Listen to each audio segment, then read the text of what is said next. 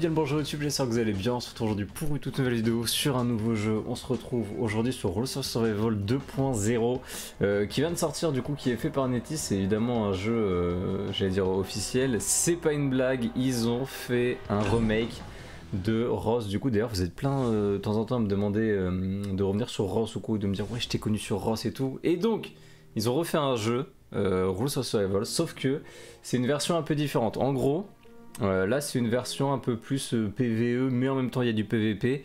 Le jeu est giga complet, il y a un système de base dans lequel on peut se crafter des armes, on peut construire des trucs et tout, il y a plein d'ateliers ou quoi. En fait vous allez farmer dans les zones, il y a du PVP et il y a du PVE. Vous allez farmer dans les zones, vous récupérez des ressources, des armes, des trucs, vous démontez les armes pour récupérer des ressources, vous améliorez vos entrepôts et tout. Il y a un système de casier, parce que du coup ils ont fait un espèce de mix à la Escape from Tarkov, où en gros vous allez en zone, vous récupérez du stuff, des armes, des ressources ou quoi, et ensuite vous rentrez à votre base, et quand vous êtes rentré à votre base, bah, en fait vous pouvez les stocker, repartir avec, les laisser, les démonter, faire un peu tout ce que vous voulez. Alors attendez, j'ai baissé le son du jeu encore plus en fait. Et voilà, après il y a pas mal de trucs.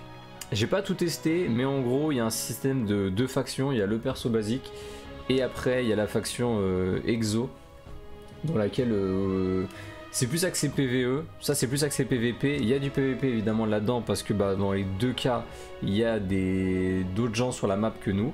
Et voilà, il y a un système de quête quotidienne. Et après il y a plein de trucs. Il y a plein de trucs, du coup ils ont...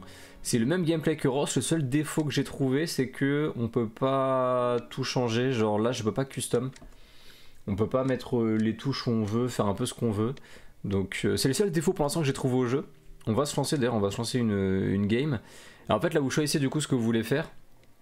Il y a différentes maps avec différentes missions, par exemple celle-là, bah en gros il faut juste patrouiller sur la map, buter les joueurs qui vont venir et ensuite réussir à se barrer. Voilà, donc il y a différentes options de jeu. On va se lancer là-dedans. Si c'est comme hier je mettais 10 minutes pour trouver une partie, donc j'espère aujourd'hui on va trouver vite. Et d'ailleurs j'ai dû changer de pseudo parce que le jeu est sorti hier, le 27 janvier, et je rush le jeu et tout, je me dis trop bien Ross 2.0. Je veux prendre mon pseudo, il y a quelqu'un qui m'avait déjà pris le pseudo, du coup j'ai dû m'appeler différemment. Donc bref, je pense qu'on va retrouver dès que la game va se lancer. Ok, alors en fait j'ai lancé l'autre mode parce que celui-là, ça fait 15 minutes que j'attends et il n'y avait pas de match. Donc bref, qu'est-ce qu'on va prendre avec nous? On va équiper... Des items has been found by other. Attends, quoi? Ok, alors attendez, je vais me prendre une AK. Il me faut des balles. C'est quoi les balles de l'AK? Ouah, frère, la liste des trucs AKM. À mon avis, c'est pas ça. Ça doit être ça, non? Ouais, c'est ça. Split. Split a un stack de 100. On va le... Comment je fais pour l'emporter? Comment je fais pour l'emporter? Attendez. Faut que je trouve comment faire pour l'emporter. D'accord. Ouais. Je peux le prendre? Ah, je peux juste le split. Je comprends pas là. Attendez, on va se mettre ça. On va se mettre un sac à dos. Et on a juste à prier pour trouver des balles, non? Ouais, on peut mettre une assurance sur le stuff en mode si jamais on meurt, bah on récupère nos trucs. Et bah je suis dans la merde, hein. J'ai pas de balles. Ouais, ça c'est le même écran de chargement que Rose du coup. Ils l'ont totalement gardé. Ouais, j'ai absolument 0 balles. Donc ouais, le gameplay est assez similaire en vrai. Bon là du coup on est sûr de tomber sur d'autres joueurs et des PNJ. Va vite falloir que je trouve une petite case grise de mine. Je crois qu'il y en a une là derrière. Ouais, nickel. Ah bah non, c'était des médocs. C'était des médocs, ça va un peu me servir à rien pour le moment. Ok, ça tire par là-bas. Et là le problème c'est que si j'ai pas de munitions... D'ailleurs attendez, hop. Juste augmenter à nouveau le son du jeu, histoire d'être sûr de... Non mais gros, 15 minutes que j'attends. Ah non c'est bon, j'ai rien dit, parce que hier je me suis retrouvé coincé dans une bagnole, genre j'ai spawn dans une voiture en fait. Voilà. Juste très bien foutu le jeu. Impossible de se débug ou quoi. Ok, vas-y on va essayer de monter. Normalement il y a une petite case grise avec des munes dedans, mais le problème c'est que là il n'y en a pas en fait. Ouais mais là va y avoir des soldats, non? il n'y a pas de soldat visiblement. Ouais, la sensibilité elle est dégueulasse. Hein. Ah, il y a un soldat là. Kali ne m'a pas vu. On va éviter de se coincer dans le décor. Tiens, là-bas il y a une caisse verte. Peut-être que dans la caisse verte il y a au pire une autre arme en fait. Parce que là j'ai pris une arme de mon stockage. Et au final on va juste y passer. Il y a un mec là. Un mec là-bas. J'ai l'impression qu'il y a un des mecs là-bas qui est un joueur et pas un PNJ. En fait, il y a des mecs qui sont passés pour des PNJ comme ça, genre vous dites ouais, je suis tranquille et tout, et en fait, le gars vous bute derrière. Voilà. Et oui, du coup, ça m'est arrivé. Voilà, j'étais un peu dégoûté, mais bref, ça arrive. Ça arrive même au meilleur. Donc là, en gros, le but c'est de looter des trucs et de se barrer. Quoi? Ah, le mec est là-haut. Ok, donc lui, c'est un vrai joueur par exemple.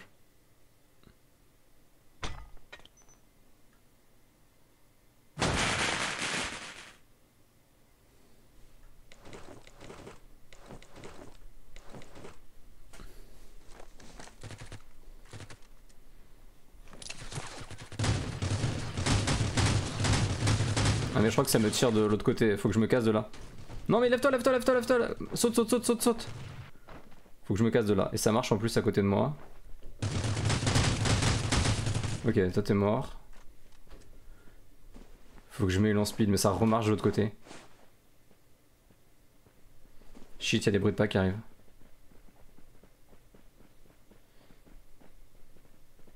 Eh non, c'est le mec qui est mort. Ça tire pas, ça tire pas, ça tire pas! En fait, il y a un truc dans le jeu. C'est que comme on peut pas modifier les touches ou quoi, ils ont mis un truc en mode t'appuies sur l'écran et ça tire. Sauf que il y a des fois vous appuyez sur l'écran ça tire pas. En gros vous êtes censé appuyer n'importe où et ça tire. Et là ça n'a pas tiré. C'est le truc full touch mode. Ouais j'ai un anglais à couper du truc. Ok, unit full HP. Vas-y restore HP. On va re-rentrer dans la game.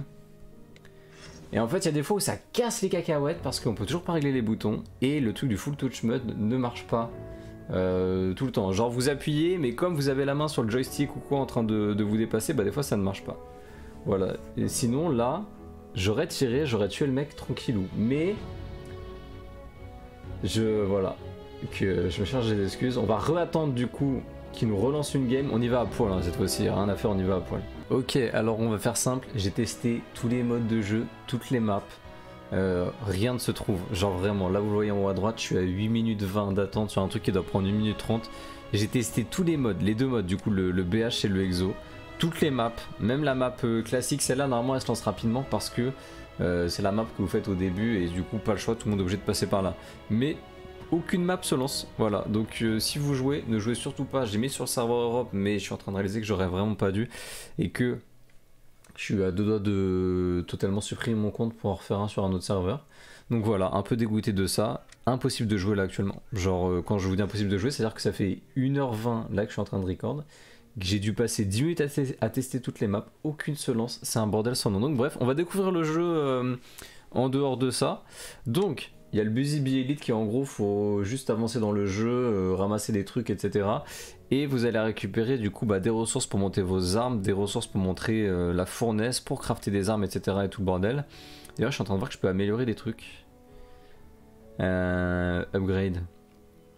Ah mais il me faut ça. Et ça je crois que je peux l'avoir en dézinguant des trucs il me semble. Comment ça s'appelle déjà? Military Material. Vas-y add material. Donc là voilà, là vous les allez dézinguer des trucs. Bon pas ça parce que... vas-y. Qu'est-ce que j'ai Kenas que je peux dézinguer tiens on va mettre ça. Donc voilà, ça par exemple ça m'en donne 24. Et du coup le but c'est de jouer quand on peut jouer parce que visiblement le serveur Europe c'est mort. Dézinguer des armes, les récupérer, les crafter et après repartir en mission avec. Ça c'est le dépôt, on a un peu de tout en vrai. Je pourrais peut-être... dézinguer un sac à dos pour garder le sac T3 pour quand je me fais une game où je suis sûr de ce que je vais faire. Il y a le truc de DNA aussi, mais que du coup je n'ai pas débloqué parce que faut jouer et actuellement c'est impossible de jouer. Mais qu'il y a une espèce d'arbre des compétences qui vous permettent de faire pas mal de trucs et tout, mais du coup c'est pas débloqué parce qu'on peut pas jouer, j'en ai ras le cul. Mais voilà. Donc ça c'est le système de craft, je peux crafter du coup pas mal de trucs en fait, on peut se crafter un peu tout. même des armes, sauf que bah j'ai pas assez de ressources, malheureusement. Malheureusement. Et d'ailleurs, il y a un truc giga bizarre, c'est que j'ai essayé de trouver des gens dans le chat et de les inviter pour jouer à deux, mais attendez, faut que je trouve un man, voilà.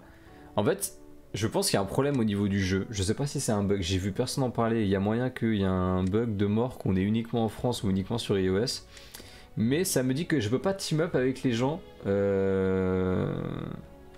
Voilà, je peux team up uniquement avec les gens qui jouent à Rose 2.0. Sauf que là, je suis sur le chat de Rose 2.0. Donc j'ai aucune idée. Je pense que comme le jeu est sorti récemment, il y a dû avoir un espèce de bug sur certaines plateformes ou quoi, qui fait que le jeu est pas trop jouable. Ok, donc visiblement on peut customiser le gars avec qui on part ou la meuf avec qui on part pour le exo quand ça se lance. Et après spoil crate, c'est quoi ça? Ah, ça va être un truc pay to win, non? Ah oui, non, c'est un truc, faut que je parte en mission pour en récupérer. J'essaie de relancer. En fait, le truc c'est que soit ça trouve automatiquement, soit ça ne trouve pas. Et là, visiblement, ça ne trouve pas. Parce que les 1 minute 34 d'attente, c'est un peu du bullshit. Après, il y a le store. J'ai vu qu'il y avait des... Il y avait des skins. Il y a un peu pas mal de trucs qu'on peut récupérer du coup, du customisable.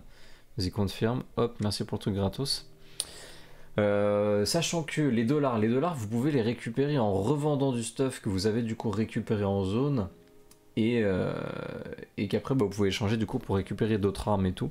Ou alors récupérer visiblement autre chose. Même choper des médocs et tout, plutôt cool, ok. Donc le store c'est uniquement ça. Il m'avait semblé voir un truc où il y avait des skins dedans. Attends, on va faire claim all dans les quêtes quotidiennes. Il y a des quêtes de mission, il y a des quêtes principales également. Mais il semblait voir des skins à un moment. Ah voilà, je crois que c'est ça. Je crois que c'est ça. En gros, ça je crois qu'il faut jouer avec d'autres joueurs pour gagner des points d'activité et avancer dans le truc. Et choper, bah du coup, bah voilà, là il y a un skin qu'on peut pas voir, mais que le mec a, donc ça doit être ce skin là. Choper des diamants évidemment qui doivent servir à faire d'autres trucs. Bon là vous voyez, j'ai accepté des joueurs, mais je suis toujours à 0 sur 800. Je sais pas comment ça se passe. Apparemment faut jouer. C'est compliqué du coup là. C'est énervant. C'est énervant. Après le shelter en vrai ça a l'air d'être pas mal. Et là, il y a pas mal de trucs à faire, sauf que bah faut réussir à... Ah, je peux l'upgrade là? Ah non, je peux pas l'upgrader. 1800 il en faut, wow. Et il faut une batterie, ok. Ça c'est un truc, de toute façon on utilise mettre de plus en plus d'espèces de systèmes de base dans leur jeu avec des trucs à améliorer ou quoi. Plutôt sympa. Donc ouais, bah écoutez, on va se laisser là-dessus, hein. Malheureusement pour l'instant sur Europe c'est mort. Si vous jouez au jeu et que vous êtes en Europe, prenez pas Europe, prenez... Amérique du Nord, NA ou SEA, essayez de voir, mais prenez pas Europe vraiment, ça fait plus d'une heure que j'attends et sans trouver de match, c'est un enfer. Donc bref, j'espère que la vidéo vous aura plu quand même si on n'aura pu faire qu'une game, malheureusement, et que le gameplay aurait été giga rapide. Je vous abandonne là-dessus, je vous souhaite une bonne journée ou une bonne soirée, je ferai peut-être des vidéos dès que le jeu sera plus optimisé ou quoi, ou que je fais un compte sur un autre serveur, mais du coup ça voudrait dire d'avoir du ping, et en plus de ça on peut toujours pas customiser du coup nos touches, ce qui est un enfer à jouer. Donc je vais peut-être attendre une semaine ou deux, voir comment le jeu rend et vous refaire une vidéo sur le jeu dès que on a plus de fonctionnalités et qu'on peut jouer en fait. J'espère que la vidéo vous aura plu quand même. Je vous souhaite une bonne journée ou une bonne soirée, amusez-vous bien, à la prochaine, salut, bye bye.